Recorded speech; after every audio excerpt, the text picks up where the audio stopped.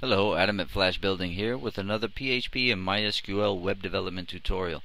And in today's lesson, we're going to talk about emptying or truncating tables in MySQL databases. So say at any time in your custom programming in your project you want to empty the table and set all indexes back to 0 within the table. You can do that through script or through PHP MyAdmin. And I'm going to show you the script method first. So let's create new PHP file in Dreamweaver, and let's just get rid of all that, and let's save it as on a desktop as Truncate my table.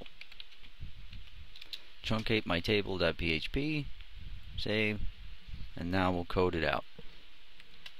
First we put our PHP opening tags, and let's just go ahead and put the PHP closing tag. That way we have a nice PHP nest.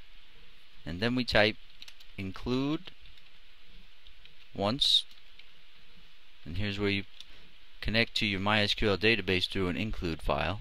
And I show tutorials on how to set that up. It's just a smarter way to connect to your easier way to connect your MySQL database universally through a universal script. So you connect to your MySQL, you include the connect to MySQL.php script, so you connect it to your database, and then let's type an SQL query.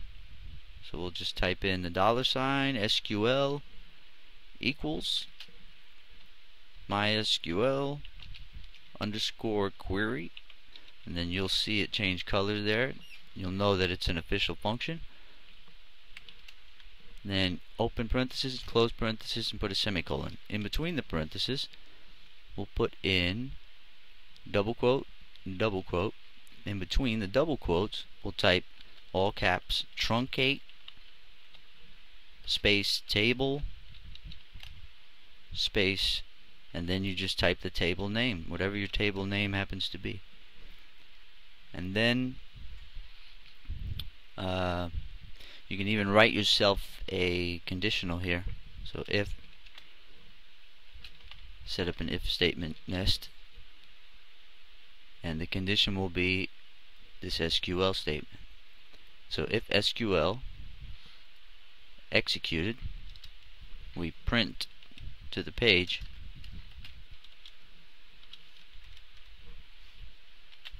table has been emptied, and that's pretty much the gist of the whole script. And index is set back to 0, and the index. Okay, so that will set your table index back to 0 and empty it for you.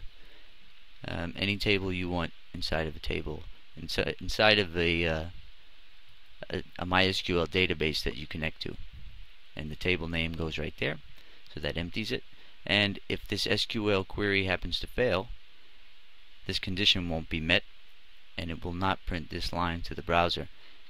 If it runs and it empties the table, it'll print this line to the browser. Now let's talk about doing this in PHP MyAdmin. Now I'm connected to my PHP MyAdmin interface, and this is PHP MyAdmin is a nice easy interface for doing things inside of your MySQL database, setting up tables, running operations, and you can learn some PHP in here too if you know what you're doing.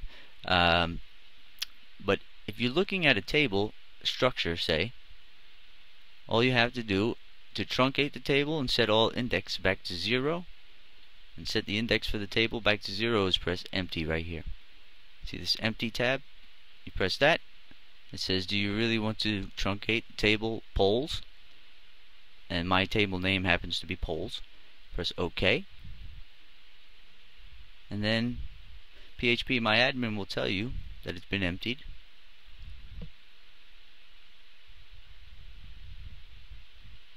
See? Truncate table polls. You can even create the PHP code. And there, it looks a little bit different from mine, but it's pretty much the same thing. Okay, so that's how you do it. We'll see you next lesson.